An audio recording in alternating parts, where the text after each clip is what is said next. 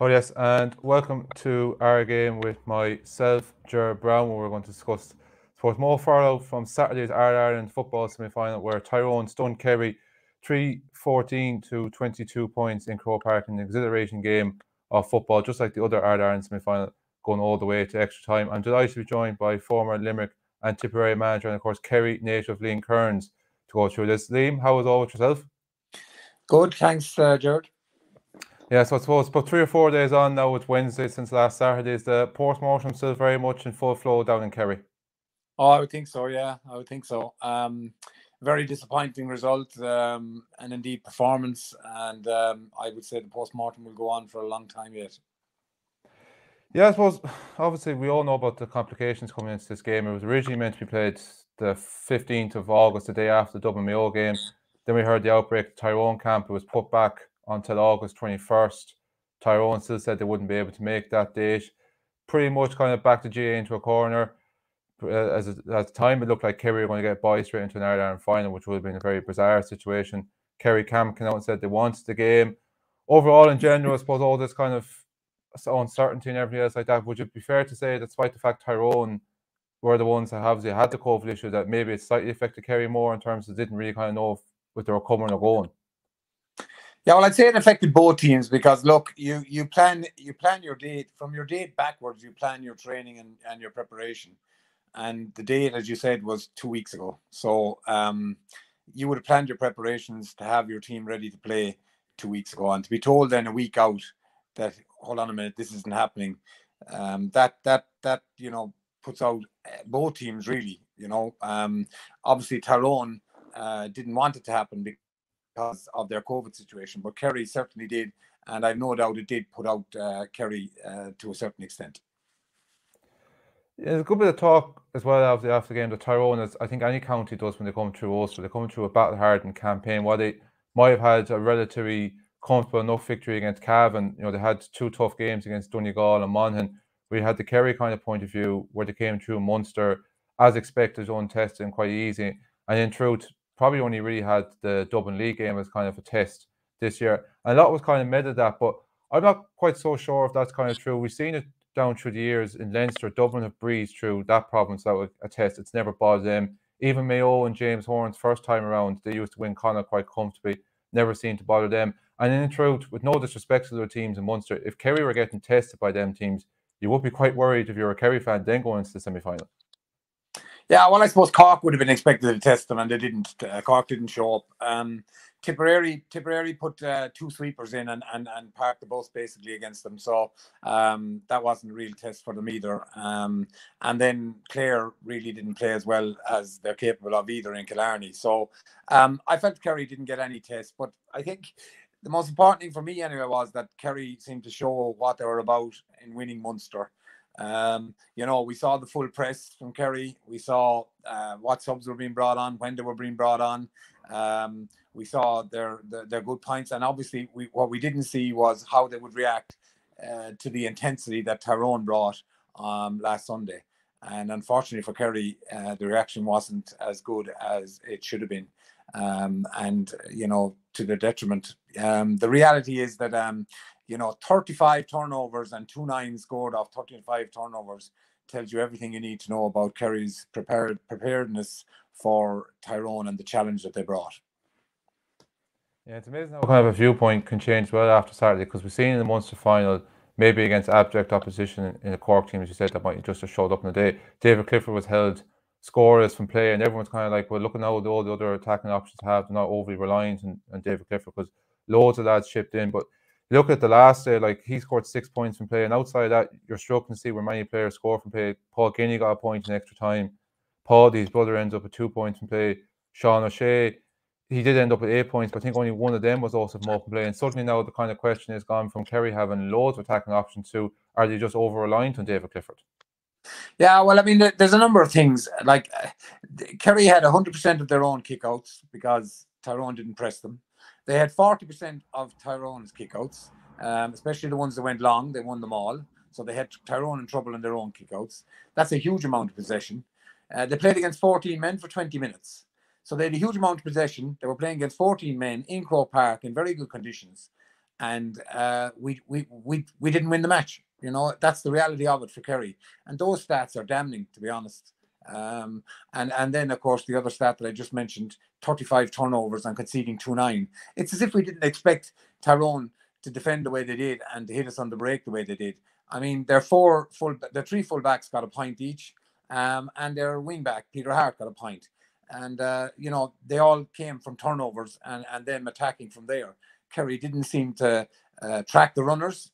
They didn't work as hard as them, and they brought the ball into cul-de-sacs and into the defence that was Tyrone, and got turned over, as I said, and as I said, to concede 2-9 from turnovers, just you're not going to win. You're not going to win All-Ireland semi-finals with those kind of stats. But at the same time, when they had the amount of possession they had, and as you said, we were supposed to have the best attacking options in the country, you've got to ask, why was it only David Clifford that got the scores?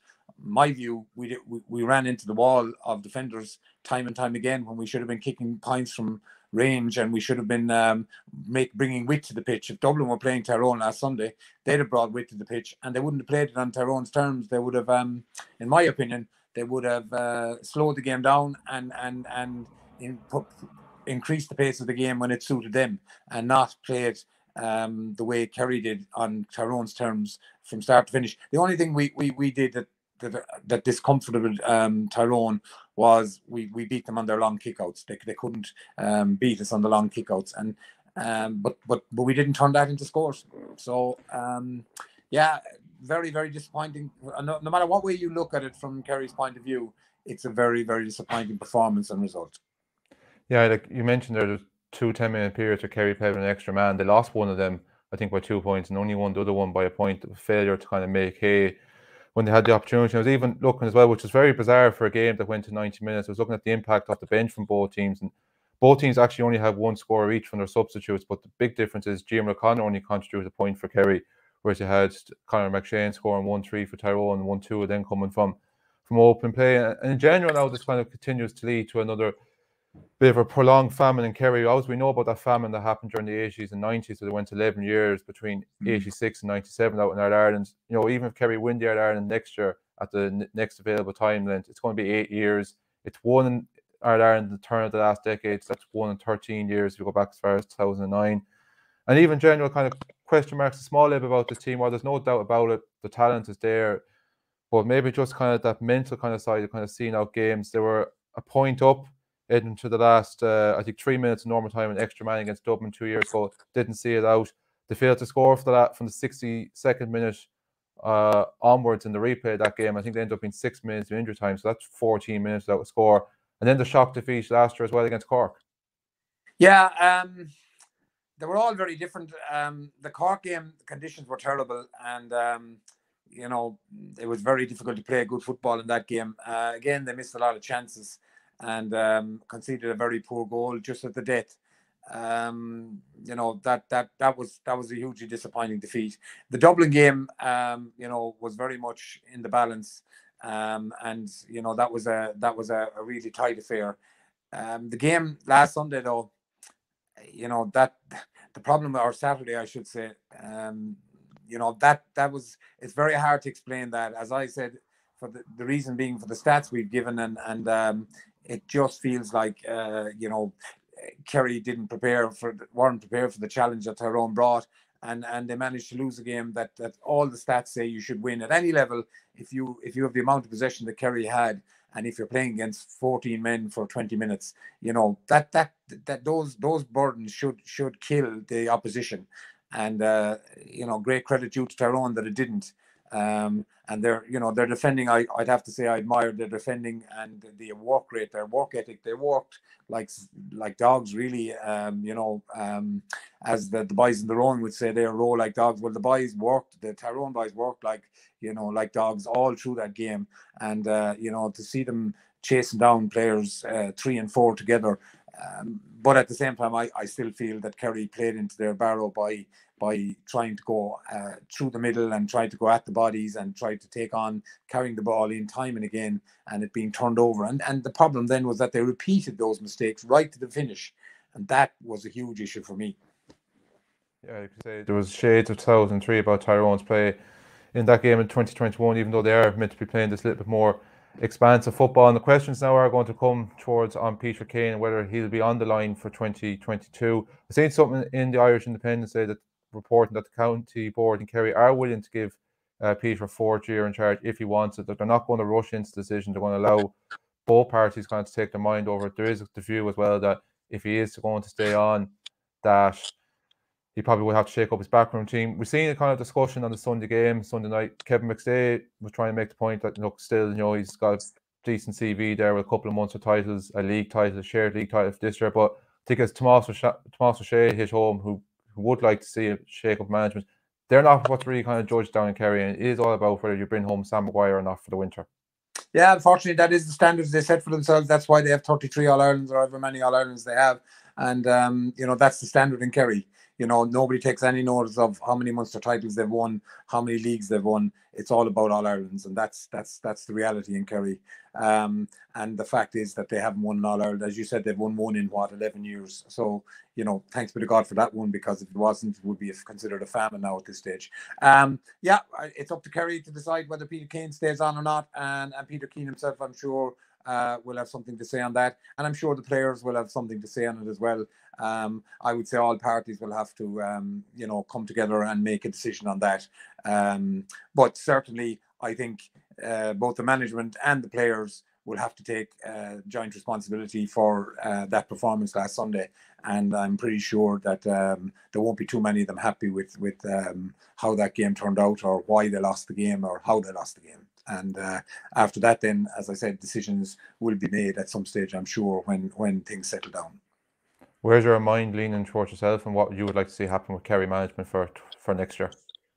No, I don't have a strong view on it. I think, you've got to be in the camp, and you've got to know what has gone on or how they went about their business. And I'm not in that camp. I'm away from that camp. I'm only an outsider looking in.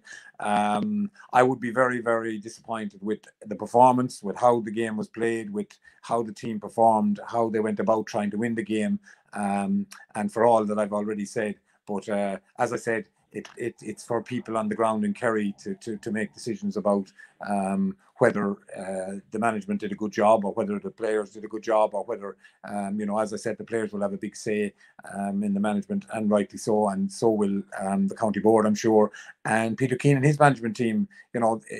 County management is a tough job. They're 3 years at it. 3 years is a long time, when you in terms of managing county teams. And you've got to reinvent yourself on a yearly basis, and every year counts. And in Kerry, they've had 3 now very poor championship defeats. So certainly, I'm sure all parties will look at themselves in the mirror, and I'm sure they'll come to a conclusion in the best interest of Kerry football. And I think it's important that they do. Yeah, I found it interesting just seeing bits and pieces from the Irish Examiner football podcast, where Jack O'Connor said he still holds armours and aspirations taking charge of Kerry for a third time. Quite interesting, considering only last week I think he was reconfirmed as Kildare manager again for next year. But I suppose, look, if Peter was to step aside, a lot of people kind of feel, Kerry might be scenario as well have to go back to either Jack or Eamon Fitzmaurice, because there doesn't seem to be too many people putting their hand up. And others, likes of, as we're going to maybe discuss, Tomás O'Shea joining Offaly for next year, learning his apprenticeship, Kieran Donaghy as well, Declan Sullivan doing 21s. And Jack would know quite a lot of these players from his time at minor manager and under 21s over the last couple of years. Yeah, his stint at minor and under 21 didn't go very well. No All-Ireland won at under 21 anyway. Whatever about the minor. Got 2 at minor, yeah. Yeah, he won a few All-Irelands at minor level, but we didn't transfer him into under 20, not to mind senior, really.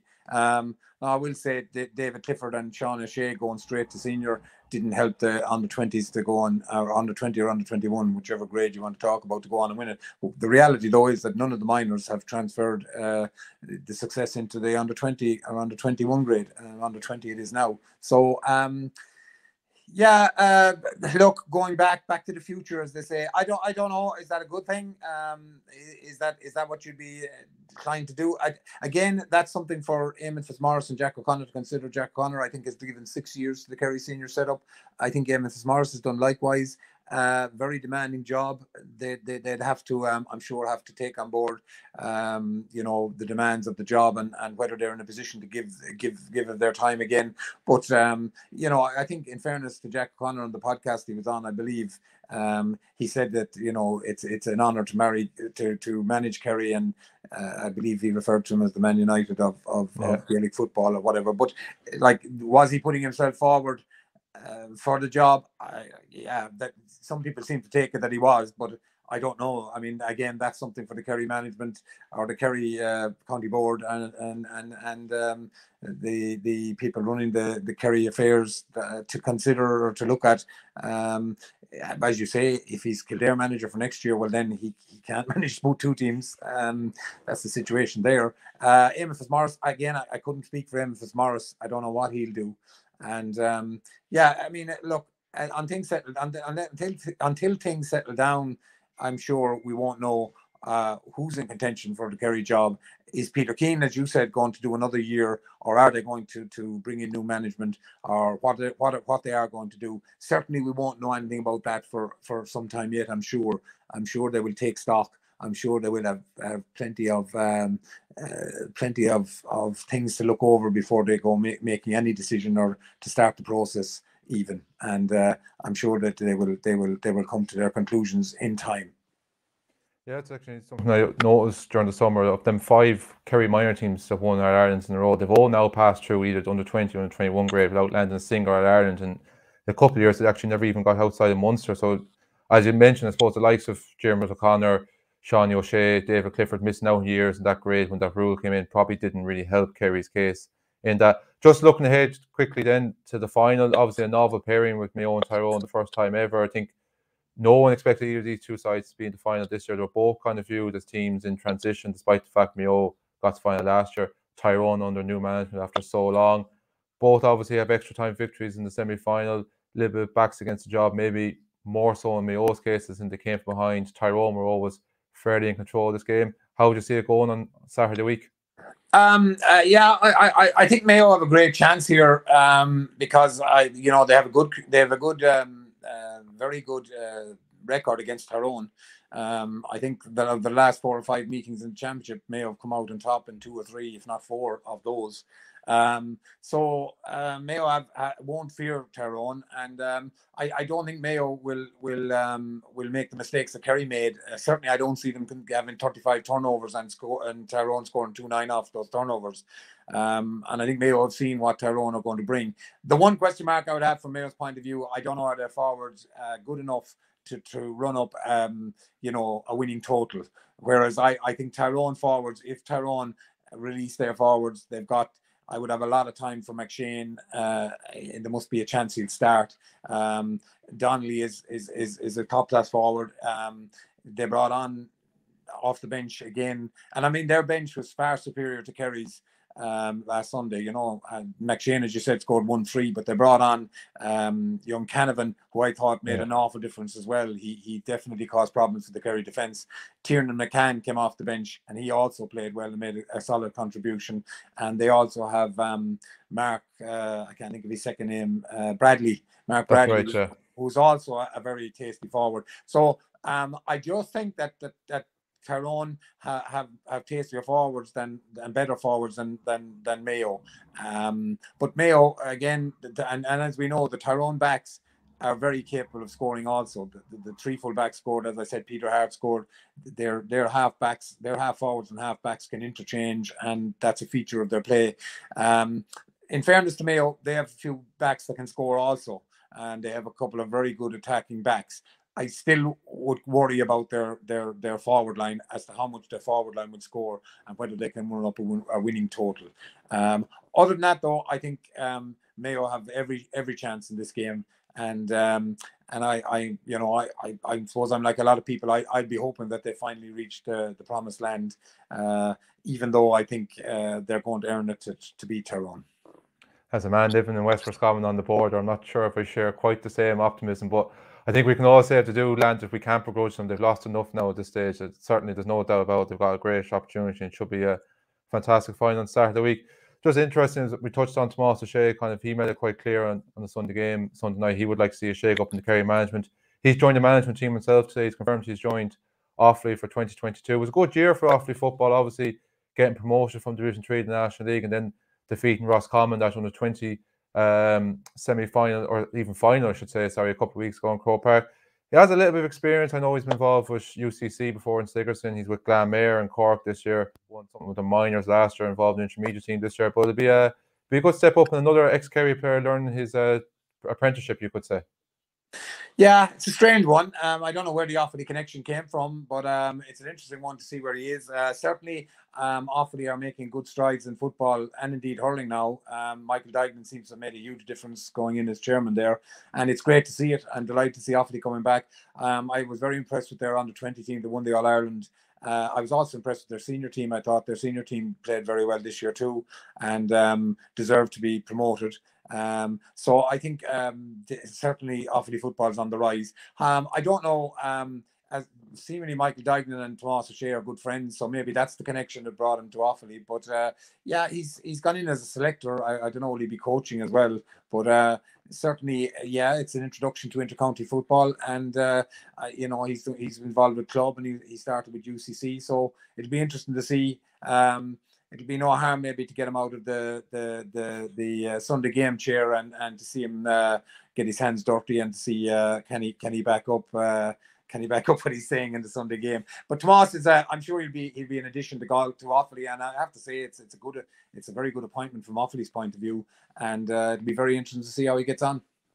Yeah, it'll be interesting to see how he gets on the line this year at intermediate level in Cork with Glenmere, as I touched on as well. As I mentioned in the intro, you're of course former Limerick and Tipperary manager, but you're still on the line yourself at club level in Roscommon with Clann nGael. Your second year in charge, you got your second championship game this weekend against your local neighbours, Port Pierces. But you made a winning start 2 weeks ago, leaving it late with an Ultan Harney goal to beat Strokestown. Yeah, we've a lot of flux and change, to be honest. You know, when I went down there, I talked to three players: Donny Shine, Cathal Shine, and Ultan Harney, who I coached in Roscommon some years previously. And Donny's gone, has retired. Cathal Shine is not available to this year either. And Ultan Harney has been very in and out with injuries and so on. So we have a lot of issues, a lot of problems, a lot of changeovers. So we did well, I think, to beat Strokestown in Strokestown. And yeah, we're up against playing Pierces. I think they're favourites for the championship on Friday night. But having said that, you know, we're preparing. We've prepared as well as we can. We will be down a few bodies, but we'll see how that game goes. And yeah, hopefully we get out of the group and that our injuries clear up as we go along. You know, as I say, the championship is not a sprint. It's all about improving as you go along and trying to hit the peaks at the right time. As Tyrone hit their peak and Limerick hurlers hit their peak, but as we found out, Kerry didn't, and hopefully Clann nGael will hit their peak at the right time. Yeah, to touch on, obviously you were involved in the coaching role at Roscommon, I think John Evans back in 2015, so you would have had a fair idea of the grasp for Roscommon club football when you took the job at Clann nGael. And there's no two ways about that little pocket down the south end of the county between yourselves, St. Bridget's and Port Pierces is kind of heavily dominant. I think the winner has come from one of the three clubs in the last 3 years. Would you have been kind of aware, and even I'd say you've probably become more noticeable the last couple of years from playing in clubs, just how intense the rivalry can be there? I was just looking even at the roll of honour, like Clann with 21, Bridget's then with 17. There's, you know, not really much between them. Yeah, there's a great rivalry there, and in a very small area, they're three great clubs. Three very strong clubs and with huge traditions, and I have to say the rivalry is intense. Pierces beat us in the semi-final last year. We were robbed, really. I think we should have, again, it's a game we should have won. We hit the crossbar and we should have had a penalty we didn't get. We gave them a soft goal. We missed frees and we missed chances outside of that, and only lost the game by a point. So we were really disappointed with that. Pierces then got beat by Bridget's in the final, and that was a big surprise and a big shock because Bridget's were considered to be very young at the time. But now, again, I would imagine Bridget's and Pierces are probably favourites for the championship again this year. So it's a very, as I said, in a small area, it's a very, very strong, three very, very strong clubs, and there's no love lost between any of them, as you can imagine, and they'll all be trying to outdo each other in the championship. But yeah, we'll just have to wait and see what comes of that. And say in terms of COVID last year, obviously played havoc with the year, pretty much divided into two. There was kind of a delayed start. I know even kind of playing myself, a lot of the things like in terms of going training is still the same, no getting togged in at matches, it all has to be outdoors in the cars and stuff like that. Do you still find though that you have had maybe a better run from a management point of view in terms of preparation compared to last year? Well, last year we had 25 sessions in total, and I think 6 matches or 7 matches. 5 of those were championship matches. So I mean, last year, really and truly, I had hardly had time to get to know the players, not to mind prepare them. This year has been better. We have something like 35, 36 training sessions done at the moment now, and we've had 4 or 5 challenge matches as well as 3 league matches. So it's been better, but still strange and still difficult, as you said, togging out and in the stand and going on to the field training and then straight home afterwards. It's a strange environment because there's no mixing and there's no bonding, or there's no the boys aren't able to have the banter that you would have in a dressing room scenario, and so it is still strange. But look, in the present circumstances, we're delighted to be playing football, and I think the lads are enjoying what we're doing. And we're just all thrilled to be playing football, and even as I said, it's not ideal circumstances, but certainly it seems to be coming back. We're going to have a crowd at the match tomorrow or Friday night, and it's great to see that. And hopefully the GA next year will return to normal, and we'll get back to normal preparations and crowds at matches again. Yeah, bit by bit, fingers crossed, we are slightly getting there, even with the new roadmap. And touch on as well, there'll be a good buzz at that game Friday night under lights as well. I've seen today Roscommon GA are streaming it, so I think there will be a lot of interest in general throughout the county for that game. Liam, anyway, thanks very much for taking the time out today for chatting, I suppose, all things between your own involvements in Kerry. And best of luck, I suppose, with the rest of your journey and adventure this year with Clann. Thanks very much, Jared. Cheers, Liam. Cheers. Thanks.